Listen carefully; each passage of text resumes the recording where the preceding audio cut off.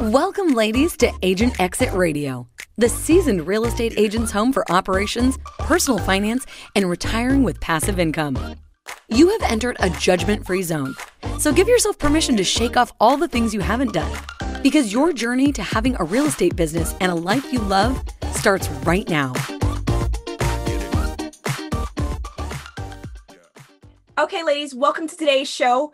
Today, we have a great guest with us who's going to talk all about estate planning. Her name is Ariel G. She is an attorney for the Estates and Trust Group at Hoge, Fenton in California. She drafts complex estate plans and trust works with clients to achieve their charitable business, succession, and wealth management goals. So she's doing a lot. She also works extensively on litigation matters dealing in and out of court with trust and estate related disputes. So why are we having her on today? We are talking to Ariel about your estate planning and the most important things that you need to have for your estate. As we own these businesses and we consider transitioning, there are so many important documents that we need to have in place that are super important for our family, for ourselves, for those who are going to succeed us in case eventually if we pass or heaven forbid we have an accident of some sort and we are incapacitated. All of those things need to be considered. And I know it's really, really hard to talk about, but we have to have the conversation, even if we don't want to. We need to. And as business owners and professionals, we have to think about that first before we think about the emotion of doing it. So let's take off our emotional hats for just a minute, and we're going to put on our business hats, and we are going to get down to business with Ariel G. to talk about estate planning right now. Have you ever given any thought to what might happen to your business should you no longer be able to lead your business or be the head of your business? What about your plan for after you exit? What's the plan for who's going to take over the business and what documents need to be in place in order for that to happen? And finally, what happens when we die? Nobody wants to think about that. But inevitably, we have a business that is going to be left to someone. Don't we want to have control over that now? If we do, then we probably need to get some estate planning in place as soon as possible for the future. We do it now, we use it in the future. And that's what we're talking about today. Okay, ladies, we have an awesome guest with us today. Ariel is an attorney and estate planning expert with Hoge, Fenton, Jones, and Appel in San Jose, California. Thanks for coming on the show today, Ariel. It is my pleasure, Renee. Thank you so much. Awesome. Okay, so let me give a little bit of a backstory just so people know how I found you. I've done several episodes now, and I always talk about how I hunt people down. So let's tell everybody how I hunted you down.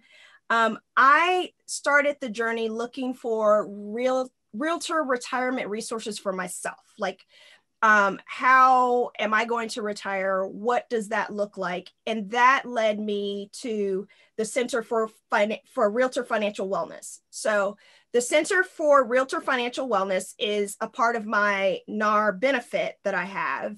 And through them, they provide these wonderful webinars. Well, guess who was on the webinar in December 2020? It was Ariel. And so when I saw you on there, the information that you were providing about estate planning, I felt was just kind of like an aha moment for me, because there was so much rich information that I either didn't know or I hadn't thought about. And so I thought for our audience of real estate agents, real estate brokers, team leaders who are experienced, who've been in the business for a long time, and maybe even for some newbies who might be listening with us today, I'd like for you to share a little bit about estate planning. But before we get into that, can you tell us about you? And let's dive into your company just a little bit. Sure. So I'm Ariel and I've been an attorney going on 5 years now. I grew up in California and I grew up around lawyers. My dad's a lawyer and my grandfather was a lawyer as well. It was never my plan to be a lawyer. It was always, oh, Ariel, don't do that. Don't do what I do just because I do it. Find something new to do. Well, in my world, my dad and I are very close. And so I grew up really asking him a lot of questions and being very curious about what his job was and the way that he's able to help people. And he actually does some estate planning as well, among many other things. And once I was in law school, I got really interested in this idea of being able to help people in a very personal way. Estate planning is extremely personal. It's sometimes a little awkward for me to ask clients like, hi, it's very nice to meet you for the first time. Does your family get along? What are your assets like? So, but at the same time, it's very different than a lot of my colleagues here at Hoge Fenton. We're a full service civil law firm. We do almost everything. We don't do criminal, we don't do immigration, we do everything else. So what that means is I have colleagues down the hallway who, are busy, suing another company and protecting, IP and all this stuff. And it's very company based. And while it's obviously important, people's business is important to them, but what's I think more important is your family and how you're going to provide for them when you're unable to manage things yourself. So having that personal connection with my clients is really what I love and what I love to do. Estate planning is also, it very much not one size fits all. It's very personal and there's a lot of variety in what I do. So no two estate plans are the same because no two clients are the same. No two families are the same. So that's why I do what I do. And I've been doing that as well as kind of the other side of estate planning, which is estate litigation. So when things go bad, when the plan doesn't work or the plan wasn't set up properly, mom's passed away and now brother and sister are fighting saying that's not really what mom wanted. She wanted me to have this. You always got that. And so seeing the fighting really helps me on the planning side because I can see what can go wrong. But that's just another way of being able to help people because, you're fighting with your uncle and that's a weird situation to be in. So please let me help. Yeah. Oh, wow. A weird word just came to my mind was beautiful. What you do is beautiful because it resolves issues. Family is so near and dear to our hearts and so many topics are so hard to talk about. Mm-hmm. And I'm hoping that today, this conversation with you will be a catalyst for so many of our listeners to actually start having these conversations, even in small ways, within their own business or within their own family. So can you tell us what do we need? What basic plan or documents should every realtor have in place, whether they own the team or own the business, or even if they're solo agents? What should we all have in place as we approach, I'm 18 months from being 50. I keep talking about this 50 like it's some magical number. I'm super excited about it. But as we approach 50 or beyond, like what should real estate agents have in place? So a typical estate plan is 4 documents. And it's going to differ somewhat from state to state. So I'm in California, so I practice California law and it is very California specific, but the 4 documents that everybody should have are pretty across the board with some variation, all 50 states. So we call it the centerpiece of the estate plan is called the Revocable Living Trust. And I call it the magic box because you put your assets in the magic box and it comes with an instruction manual and then you hand the box to the next person and there you go. Like that's the plan. Everything important is in the trust. So the way it works is, at least in California, and it's mostly the same across the country, when a person passes away and their name is on title to something like their house or their bank accounts or anything, you need a court to change title for the beneficiary, for the heir, whoever's next going to take that piece of property, you need the court to make that order. The way we get around, so that's a process called probate. In California, at least, it is an expensive and time-consuming process, more time-consuming than anything else, and the fees for it are statutory. So that means that there's a percentage that goes to the attorneys and to the executor and whoever's taking care of things, regardless of what the property is, how easy it is to manage, there's a percentage that gets paid. And the other problem, at least in California, that we have is it's based on the gross estate. So if you have a house worth $1 million, but you have a $900,000 mortgage on it, those fees are based on the $1 million, not on the equity of 100,000. Yeah. So we like to avoid probate. So the way the trust avoids probate is, that's why I said it's the magic box. You transfer your assets to the trustee, who's the legal owner of the assets.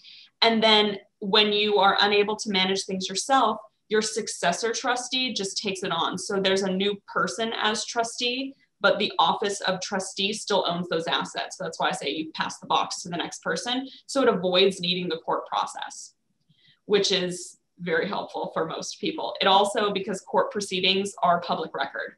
So a trust administration is a lot more private, and it takes care of things in a much easier way. The other benefit too is for larger estates, and because the world is always changing, there's no way of really knowing what's a large estate. A trust is the way you minimize estate taxes.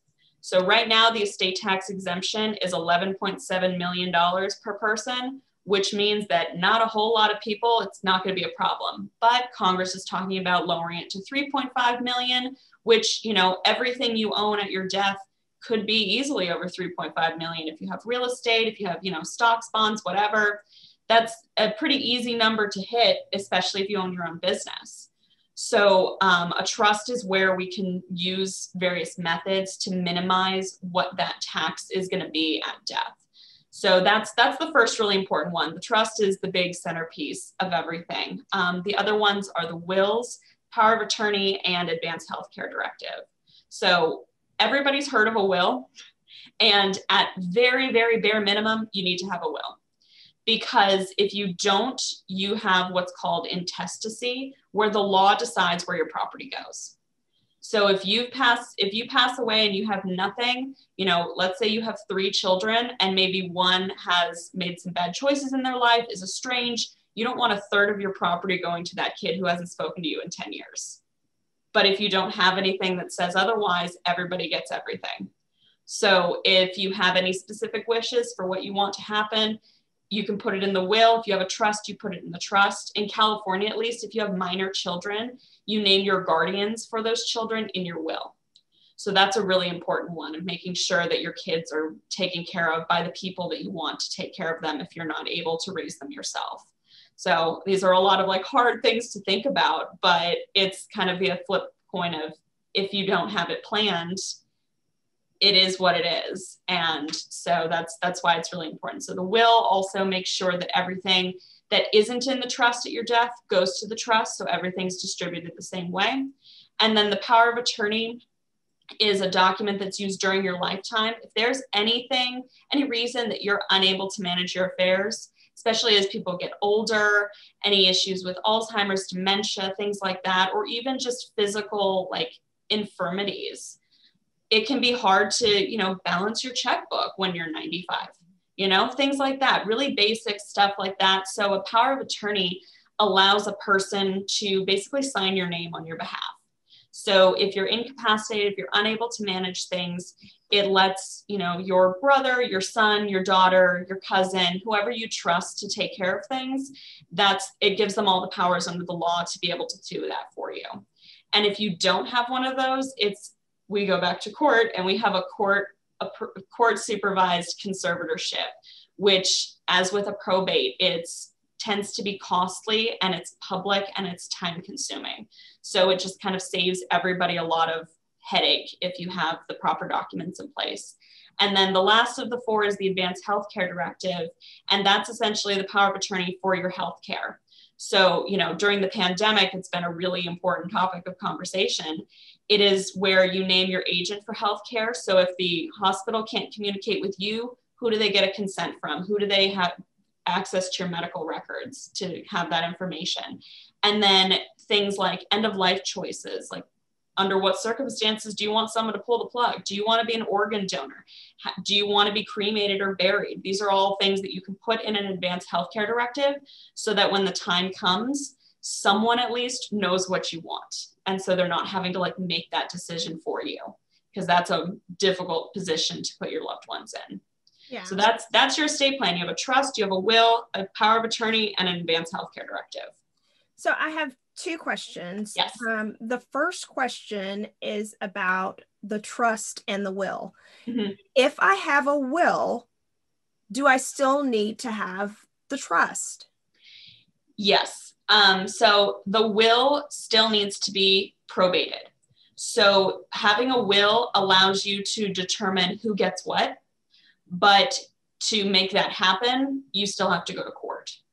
So to avoid that court probate process, you need to have a trust. So the will, so the will is very important because it not everything you would transfer to the trust at that time. So anything that's lingering out there in your name and not in the trust name, the will says put it in the trust, because then again, you don't want things kind of hanging off in the ether and saying, oh, what do we do with this one account that mom forgot about from 30 years ago? So it's an important one. Yeah, I also like the trust. My husband and I do have a trust. I also like it because if either of us is incapacitated, because the will only kicks in if we die. Yep. If we don't die, but we're not able to make decisions, he can't, if he's incapacitated, he can't sign anything. Exactly. And so it's helpful to have that trust in place, because now I can make decisions without him having to then sign everything, because he can't. He's just physically not able to. And unfortunately for us, we've had family members who have become incapacitated due to a car accident or a stroke or some other, disabling type of event that nobody would have thought about, this type of catastrophe. And yet the person still lived. And so they had a will, but it doesn't help to have a will if you're still exactly. So you have, that's the trust works for that circumstance, as well as that durable power of attorney that allows, your family to help take care of you. I had a client just recently come in that both she and her husband were in the hospital for an extended period of time. Her husband has dementia and can no longer live at home. And she had surgery and she was just out of it for like 3 weeks. So her son was trying to take care of things, but they didn't have, the only person that was named in her power of attorney was her husband, who obviously couldn't manage things for her. So they had a lot of difficulty during that time. So as soon as she was able to, she gave me a call and had a new power of attorney drawn up so that her son could be able to take care of things when she wasn't able to. Okay. And while we're on this same subject, do these things apply to my business? So I'm an entrepreneur. I own the business. I'm the sole owner of the business. Do I need to have these same documents in place for my business, or does the personal document cover the business entity as well? It depends on how the business is held. So if it's a sole proprietorship, the durable power of attorney will work for that. If you're the manager of an LLC, then if the LLC is, it may work for that. It depends, I think, on the state on whether or not that will work. But typically, an entity interest like a corporation, an LLC, or a partnership, the ownership interest would be transferred to your trust. And so it would be a trust asset. So most of the time in that circumstance, the trustee then can make those decisions for the business. Gotcha. Okay. So what if I'm not wealthy? I'm not rich. I'm an agent. I have a small team that's just me and a couple of administrators. I'm making, 6 figures a year. So let's assume I'm making net $150,000 a year. This sounds like it's for rich people. Is this for me? Yes. So it's the more complicated tax planning stuff is definitely for people in the 7, 8, 9 figures and above. But as the whole thing of, do you want your family to have to go to court when you pass away? Do you want to make sure that, I have this certain asset or my business or something like that maybe my daughter has been helping me with for years and I want it specifically to go to her. If you have specific wishes at all about anything, you're going to need an estate plan, because otherwise the law will say what happens to what, and you don't have any control over it. So one of the benefits, it's called the American system. It is very, very different in almost every other country. that in the United States, 100% of what you own, you can decide where it goes. You can say that it all goes to one child and not to any of the others. You can say that 100% it's going to go to, the SPCA and help the animals. That is your 100% right to do. And, there may be fighting about it, but it is your right to do. And so if you have any preferences at all, then estate plan is how you make that happen. Gotcha. Okay. And earlier, I just remembered my second question from earlier. I said I had two questions. One was about the will versus the living trust. And then my second question was video. Can I videotape any of these and have them be legally binding? Like in a room, let's say we're at Thanksgiving and we're all at the table and we pull out a video phone and say, hey, I want to talk about what I want to do with my business. Is that legally binding if it's just a conversation? No. So it can be very helpful in terms of intent. So a lot of these documents, the law moves very slowly, unfortunately. So a lot of these things do have to be written a lot. I'm not sure if it's in all states, but at least still in California, everything has to be wet signed. So you can't DocuSign your will. So things like that. Okay. So things like that, everything has to be in writing and done properly, but there's a lot of things that can kind of be open to interpretation. Or, for example, for your business, if you say, I want it to go to this person to continue running it, or I want everything sold and just have it go to so forth. Some of those details are things that could be open to interpretation. Something like a video, something just a conversation at Thanksgiving with your family. I always think it's better to communicate and have everybody kind of understand what the plan is, because that's how you reduce the fighting later on. Mm-hmm. Almost without exception, the cases I see in litigation where brothers and sisters are fighting is because one of them was kind of not in mom's life, didn't know what was going on. The son who was taking care of mom knew this is what mom wants, but mom never told his sister. And so that's what the fighting ends up happening. If everybody knows what you want, that's, then everybody has the time to kind of accept it and keep the peace, which is good. So even though it's not legally binding, having those conversations or having record of that somewhere is not going to be a bad idea. Okay, gotcha. That is so helpful. So is it important to plan for different family scenario, like for different scenarios? How does that work? Yeah. So one of the biggest things that we're seeing increasingly is blended families. So, second marriage, you have your kids, your husband has his kids, maybe you have joint kids, maybe you don't. There are ways to structure a trust. Typically a married couple would have a joint trust together. In California, we have community property. So everything earned during the marriage is owned equally by both spouses. It's not like that in every state. But in community property states, especially where everybody owns everything together. But if you come into the marriage later in life, maybe you may have pretty significant assets that you had before that are your separate property. And so there are ways we can structure the trust so that at the first death, we have what I like to call a his-hers split. So the deceased spouse's property goes into an irrevocable trust, which means that those assets are available for the surviving spouse. So, if you need help covering costs of medical bills or paying your mortgage, it's not like in a lockbox, but the surviving spouse can't change what happens to it. So that ensures that, if let's say husband passes away first and he has 3 kids from a prior marriage, his property is going to benefit his 3 kids. And his surviving spouse can then use her property to do whatever she wants and benefit her 2 kids. So it ensures that, like evil stepmom can't take everything away. So that's one of the most important things with kind of different family scenarios is, you have the flexibility to exactly what you want to happen, we can make happen for you.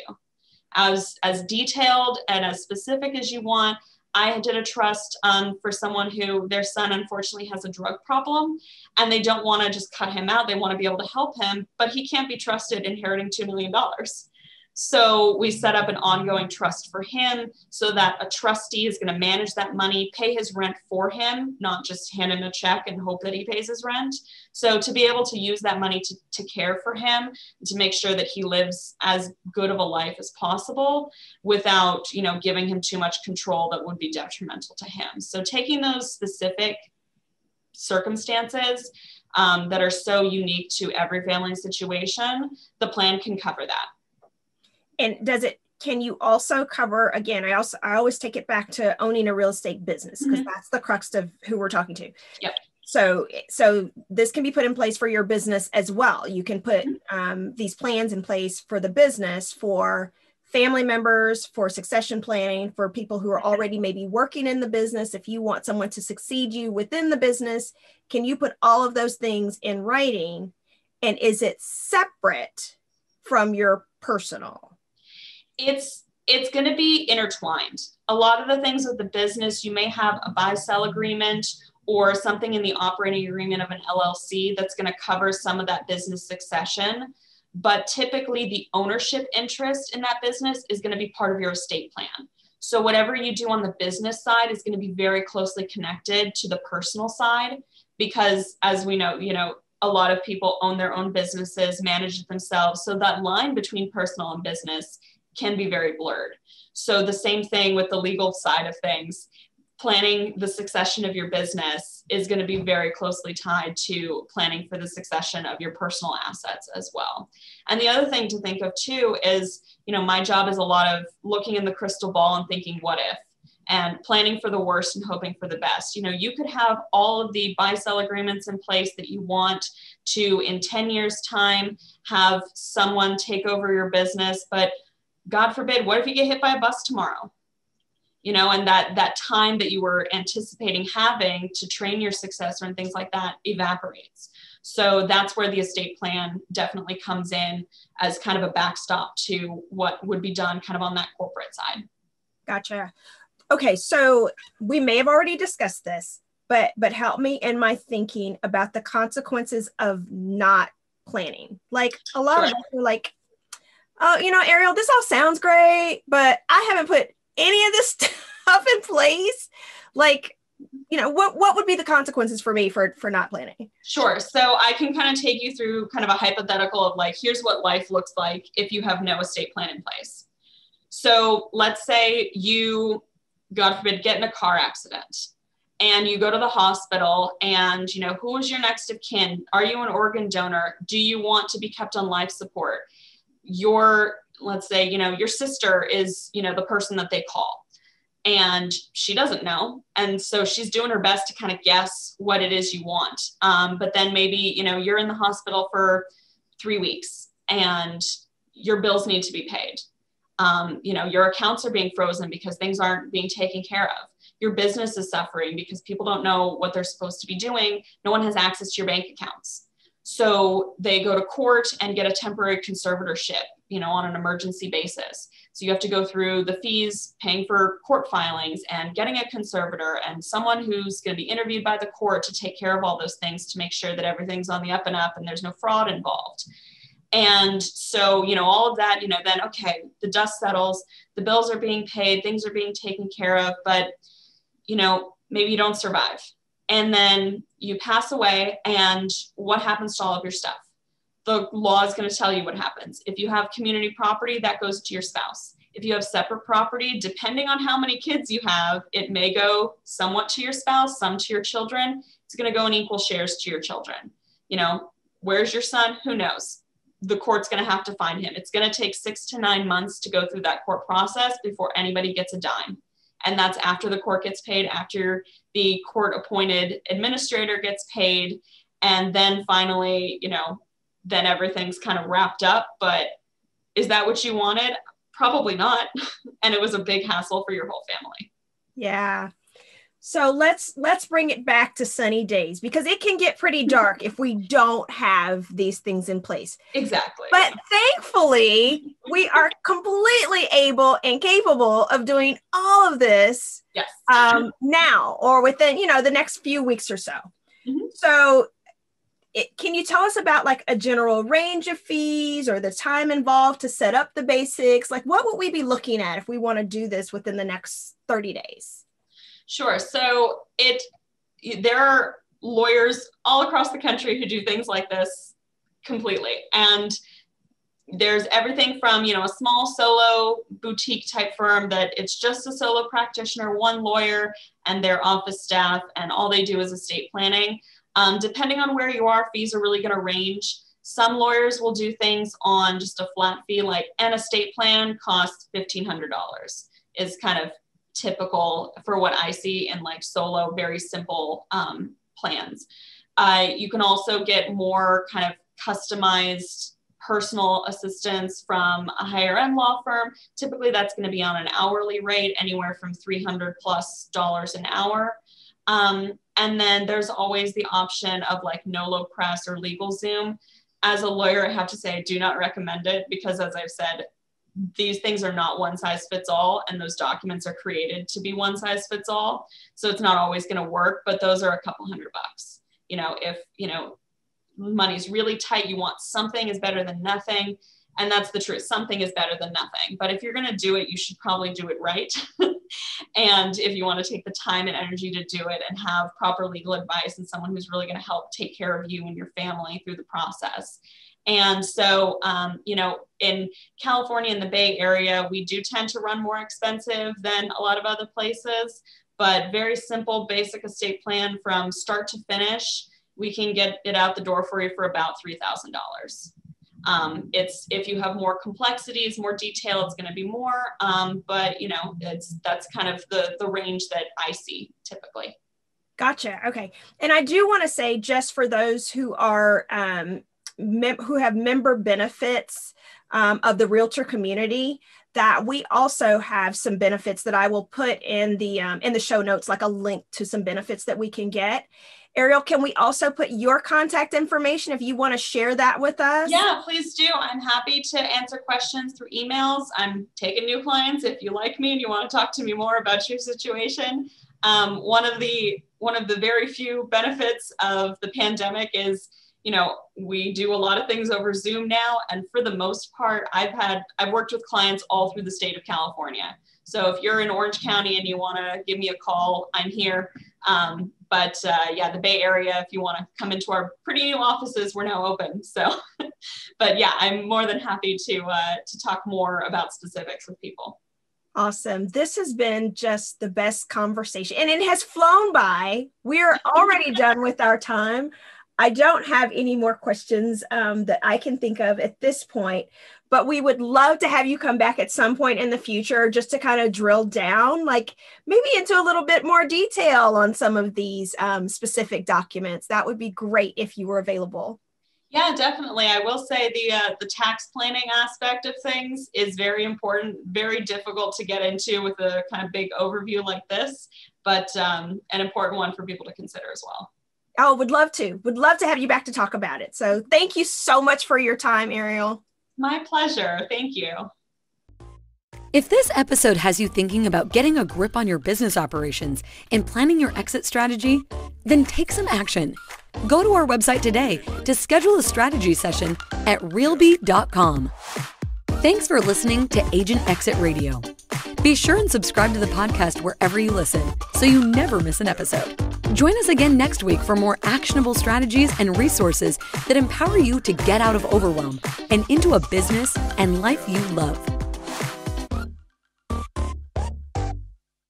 All Agent Exit Radio content is for informational and general purposes only and does not constitute financial, accounting, or legal advice. Guest appearances on Agent Exit Radio does not necessarily constitute an endorsement by the podcast. There are risks associated with investing, including the loss of your principal investment. Always conduct your own due diligence and consult your tax, legal, and financial advisors regarding your particular situation before investing with any person or firm.